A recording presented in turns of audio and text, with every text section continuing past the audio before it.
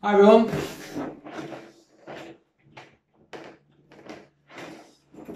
I do love the way Airfix go about things, especially following the build of the Buccaneer. All that internal framework, some people may say it's overcomplicated, there's an easier way to go about it.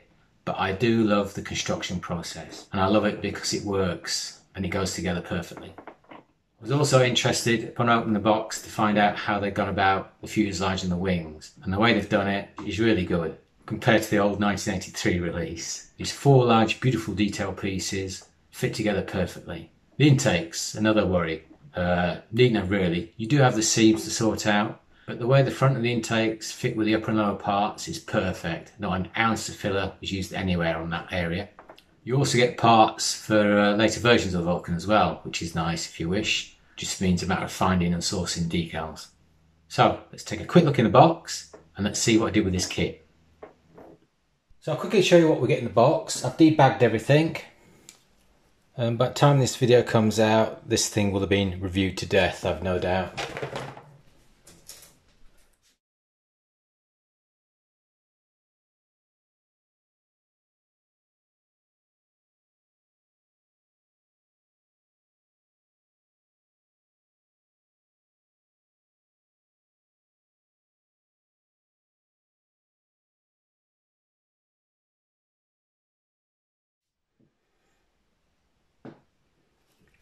I do like the way they've gone about the wings and the fuselage. Very nice. Not like that 1983 Airfix thing where the join was here.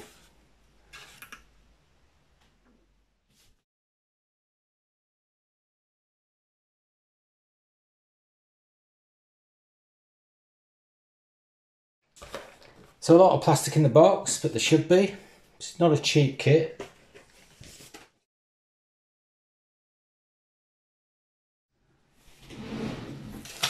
So the first thing I wanted to look at was how the wings were done and the fuselage, which is great. But the other area are the intakes. The way Airfix did the Victor tanker, a bit long-winded, but it worked. And that's all that counts, it works. There's a few parts to it, which means more seams, which means if it doesn't fit properly, more to clean up. So until I get to this area and start building it up, I don't know how good this breakdown is going to be. So the next thing I'm going to do is release all the parts and clean them up.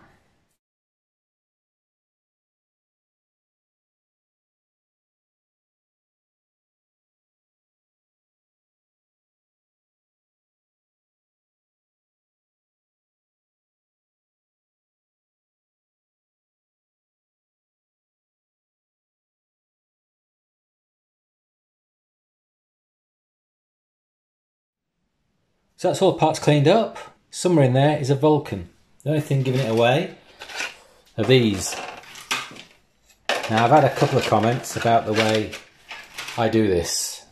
I am no way advocating you should do this. In fact, avoid it like the plague, otherwise you'll end up in agony city.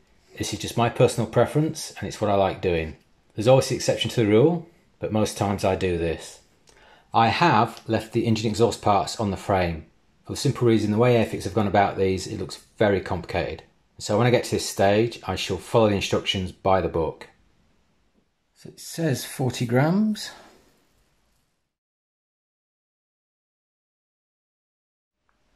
Slightly over, but there you go. And then using some very old varnish to act as a glue. Just let that soak through. So I've got all the cockpit parts ready to paint. You can see how far I've gone with the assembly, as far as I want before paint. A few gaps there. I mean, really, it's all academic. By the time you've put the hood on, you're going to see very little, if anything. There's some filler required on the seats, just side the seams. So the first coat for all these parts will be black. So you can see the areas I've painted black, and you can see I've started to paint the seats with basic colours. Just using Citadel paints, only because they're to hand. The harnesses and the cushions, and I'm not worried about the paint being a bit rough because the panel wash will tighten everything up. But before I can add a panel wash, I need to seal everything in. Before I seal everything in, I need to add the decals for the instrument panels. But before I do any of that, I'm just going to weather it a bit using some graphite lead.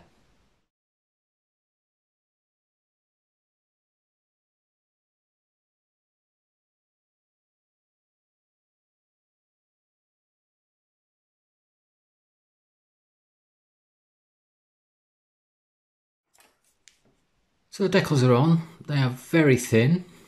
Mixed feelings about them, but they're better than nothing. There's no decals for the rear crew. Nothing at all. Unless I'm missing something, so strange. Next thing to do is to add a coat of varnish. So I'm ready to assemble all this. Yeah, I may have misled the witness here. It wasn't varnish I used, it was thinned down lacquer paint.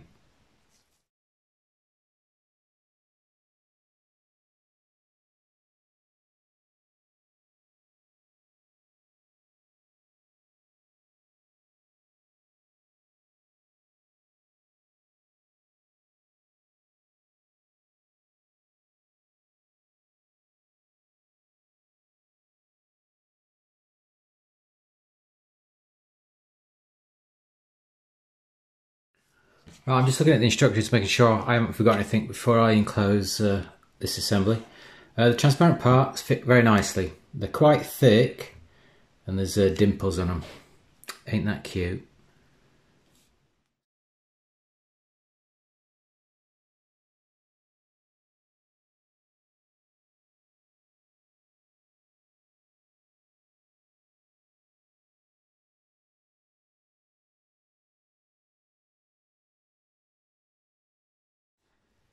So I fit the bottom piece, and you can see I've had to add a bit of filler.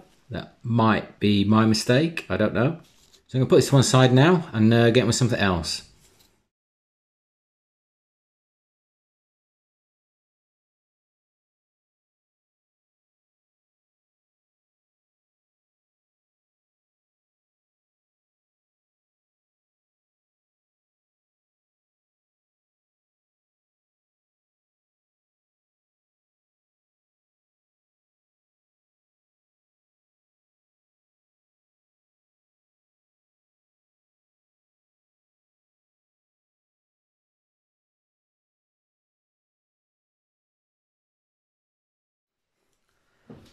Now to make sure this is all going to be plumb and square, I'll fit the Bombay arches.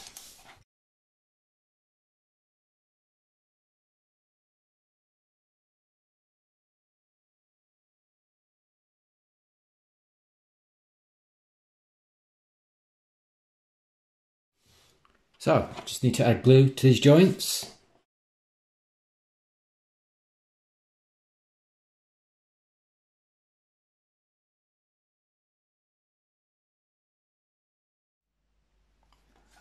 So the internal framework finish, I love things like this.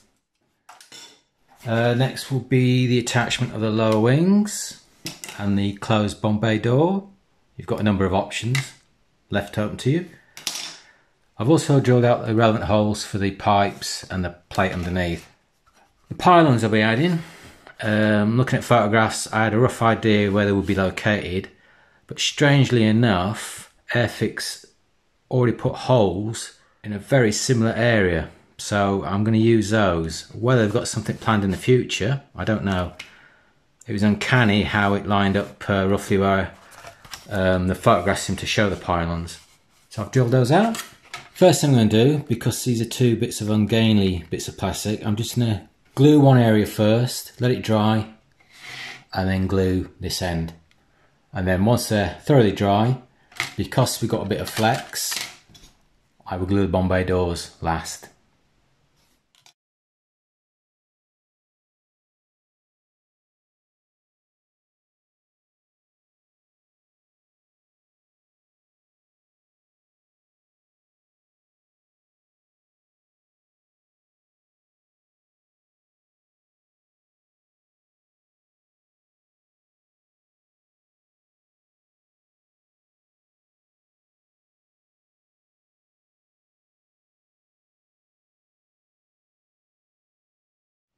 So now the glue's been set, I can add the frame.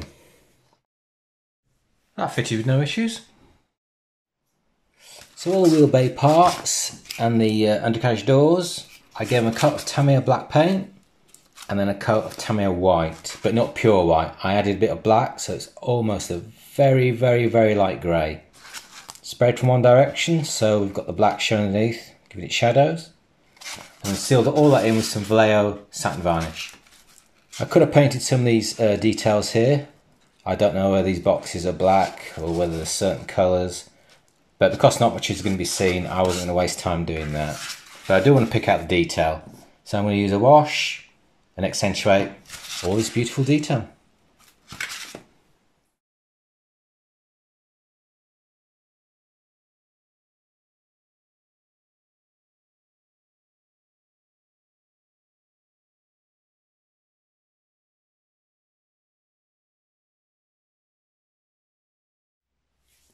One thing I want to point out with these undercarriage assemblies is that I've treated them as load bearing assemblies. In other words, there may be pressure put on them when you put the landing gear on. Now I think the ones on the wing may be alright, because maybe the top wing will sit on top of that and hold it in place. The nose gear, the same. I'm going to glue them very securely, which means all the mating surfaces are being cleaned of paint. So we can start on the intake parts. They're pretty good fit as it is, actually. They're not bad, but there's still seams there. Not so much with the divider, the fairing divider. So what I've done is first I've given the interior a coat of white, just give me a bit of a head start.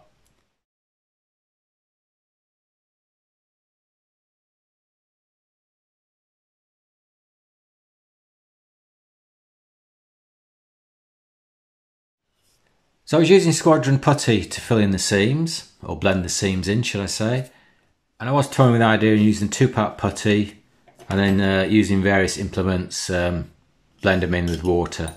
But I still reckon I'd still have to do some sanding. I use my various homemade sanding sticks, various grades, wrap round, old paintbrush handles and extruded plastic. Ideal tools for intakes. While I was at it, I've added the splitters. I did a quick dry fit and I think I'd be okay doing it this way. I just think personally it's beneficial at this stage to do that now. So I'll continue cleaning these up, and then when I think I'm happy, I should add some paint just to double check there's no imperfections. So I finished the intakes so far as the seams go. Once I was happy that I couldn't spot any blemishes, I applied several light coats of Tamiya matte white, fairly thick. And I let that paint dry overnight thoroughly, and then I went through the process again. Another several light coats of fairly thick Tamiya white paint. So the thickness of the paint is also hiding any slight imperfections as well. And it's a fine balance between low and high pressure. You don't want too high a pressure through the airbrush, otherwise the paint will just bounce around. And you don't want it too low, otherwise it'll just spit it out.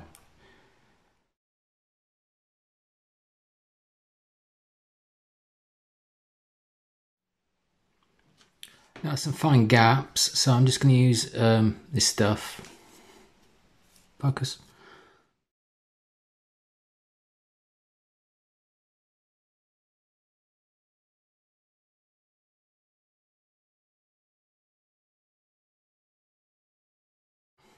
What I may do once that's dried is just give it one more coat of thick white paint.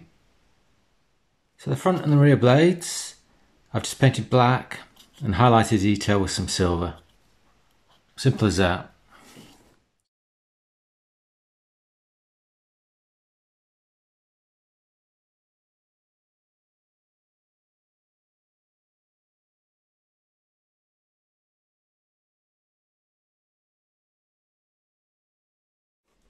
So while the glue's still soft, I'm just gonna fix it into place and then let the glue set with this in position, almost like a jig.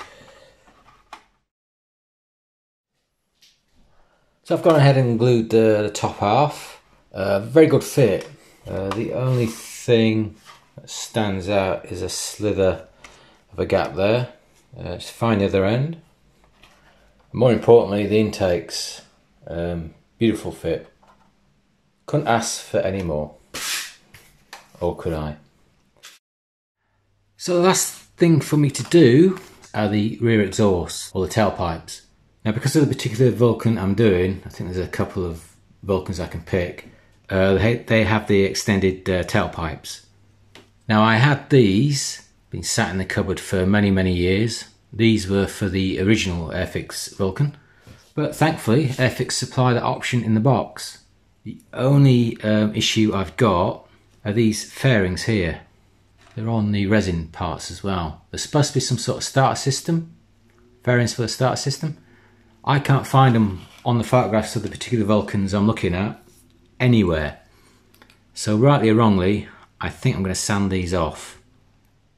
Now the exhaust stacks look quite daunting initially, but luckily they've actually put the numbers on the parts.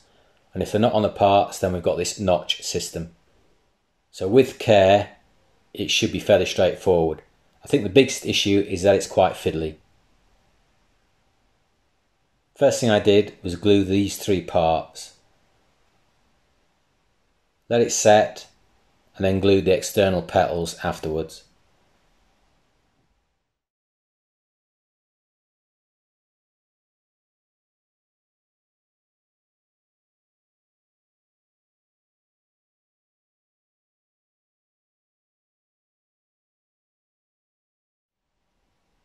One thing I tried with the second assembly is that I thinned down the internal exhaust pipe on the outside.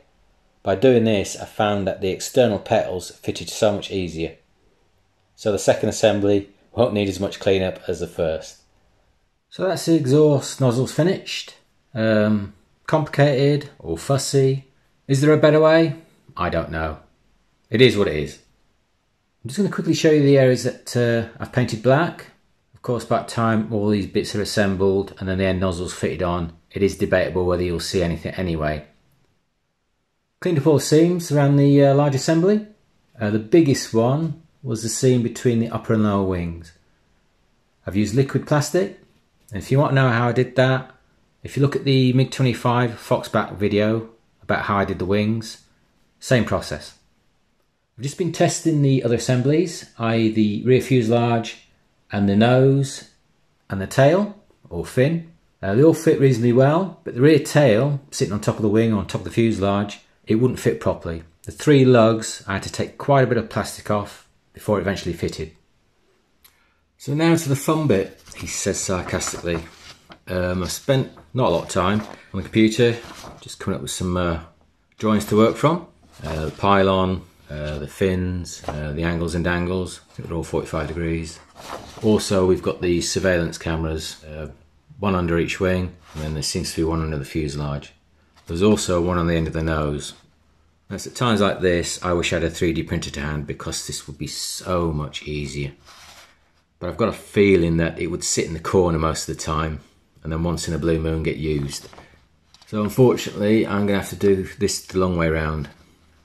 So I've had a rummage through the spares box, looking out for some of the best pieces that maybe I could use. These scimitar fuel tanks, might be able to use for the end bits here.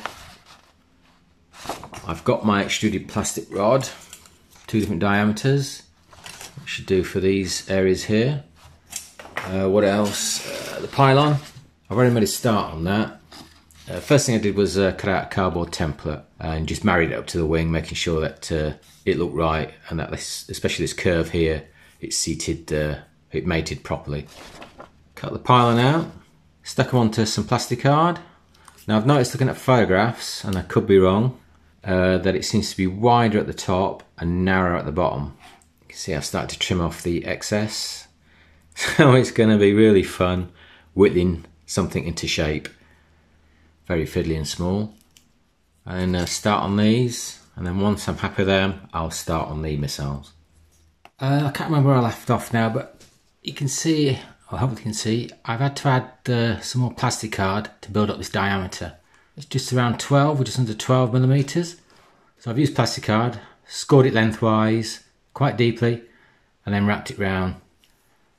So I've built it up, cleaned it up, and now I'm going to add the end pieces. I've got a conical shape to add here, and I'm still thinking about how I'm going to do that. This is the resin end piece of an Edward P40N. It's one of the bombs, so cut off to make the front end. Bit of plastic rod. These end bits are old Dynavector 1/48 scale Dynavector Scimitar fuel tanks. This one's on its way to be finished, so you can see the Dynavector parts added there at the end. And this bit here is off a Tamiya Sky Raider, one of the fuel tanks. So I've cut the fins out, sanded them, tidied them up, ready to glue on. For the position of the fins, cut the circle out. I don't know if you can see that, I put a line where the fins will end.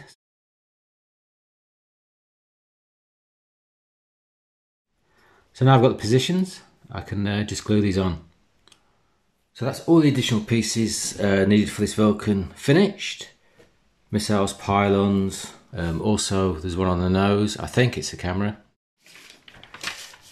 If you are going to make these, whether it's 3D print them, the mistake I made is that the pylon really should be treated as two pieces. The back edge I've got going straight down, and I think that's wrong.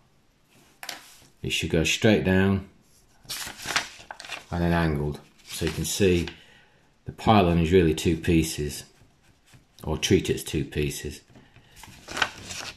So it should look like that, I think. But I'm sure it's one of many little inaccuracies that I've created.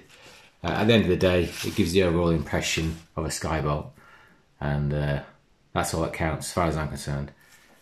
So now that all that's done, I can continue with finishing off the assembly of the Vulcan.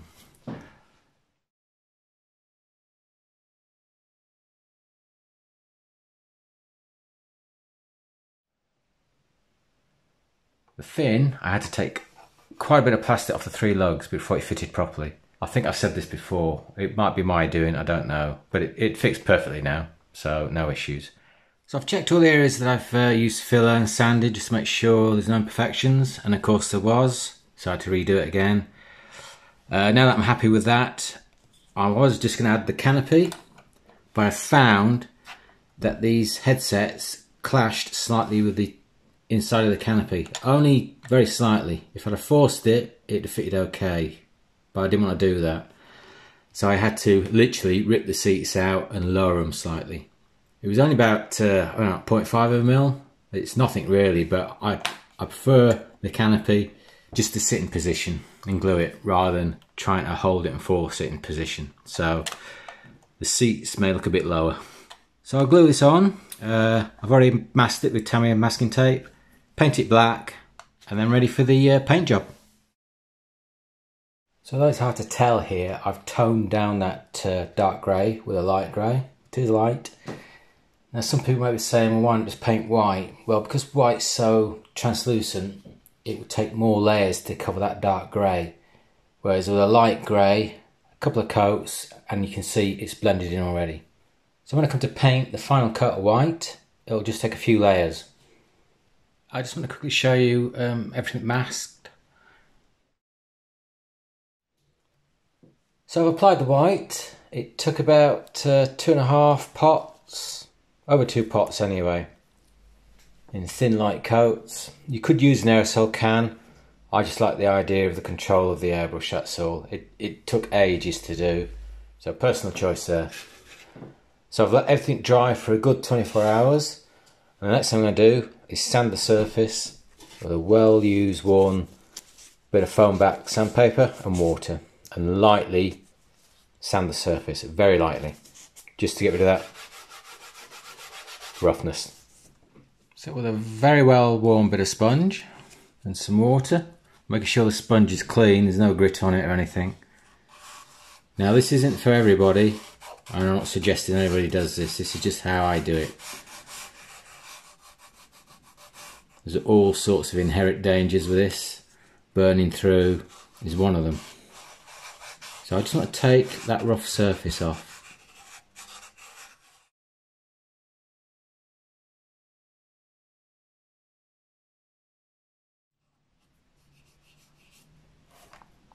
Smooth. So it's time consuming and messy, but I like it because it preps the surface for the decals and then the final gloss coat to seal it all in.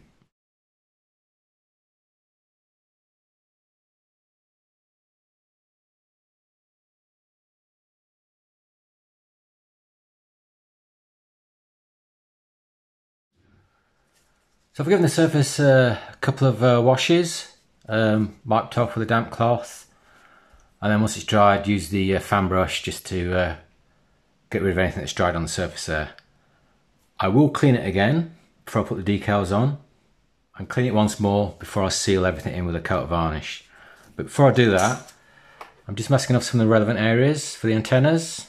Black, I'll add a bit of dark blue just to tone the harshness down a bit. Same for the nose. The 3 antennas on top, you don't get decals for them. I think you do for the circular one, but the other 2 on the fin you don't. So as you can see, I've added the decals, and of course I've created a cross for myself because of the particular Vulcan I've done, i.e. scrounging around for decals for this. I've got the extra decals serial number set, but these need cutting out individually, placing individually, and it's a fiddly nightmare. But once I was reasonably happy with both sides, then I continued on with the other decals. Now I could use some of the Airfix ones, which are brilliant. The Airfix decals are superb, they go down beautifully. But I had to source the roundels for the top of the wing. I ended up using a 1/48 scale Meteor roundel. The other issue are the stencils. So on this particular Vulcan, all the stencils should be red, I think. But I had to use some stencils, which meant the only ones available are the Airfix ones. So I had a choice of either pink or yellow.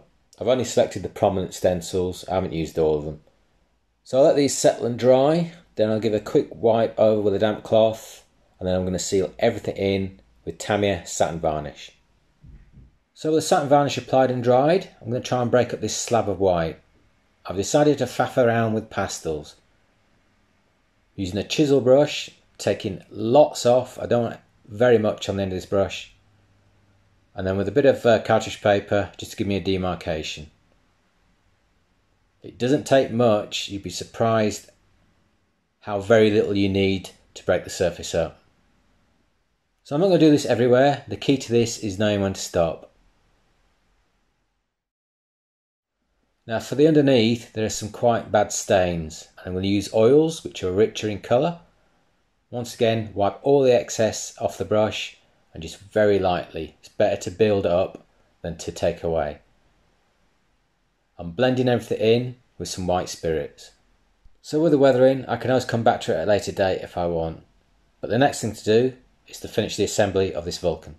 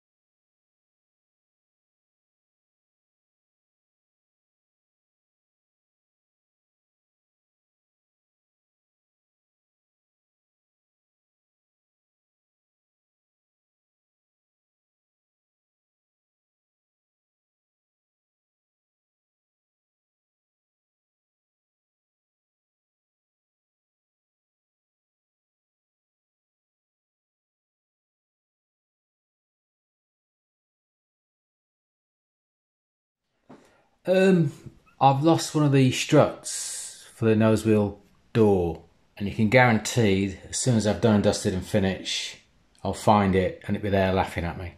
So I'll have to do without. I could make one from scratch, but life's too short.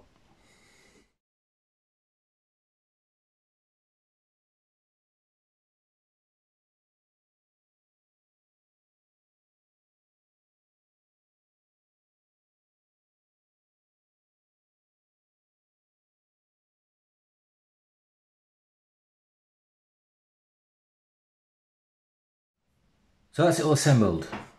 Issues, the undercarriage gear. Maybe it'd been easier to treat the pieces separately as the instructions, because I had to do quite a bit of twisting on this front strut here to get it to fit in the bay.